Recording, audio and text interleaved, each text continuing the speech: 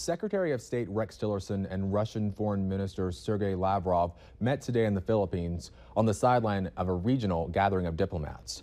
The top American and Russian politicians were meeting for the first time since President Trump reluctantly signed into law a package of new sanctions targeting Moscow.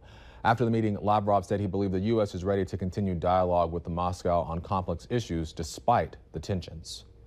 The city of New Orleans is waterlogged after as much as 10 inches of rain in just a few hours on Saturday. Rain came down at the average rate of 2 inches per hour. That left streets flooded, cars underwater, and rescuers had to pull a couple dozen drivers from their vehicles when water began to rise quickly. Water did rise into some homes, but no estimates yet of numbers of damage. New Orleans officials say all pumps are working properly and moving the floodwaters out quickly. Up next, do you drink soda regularly? If so, you may be in the minority.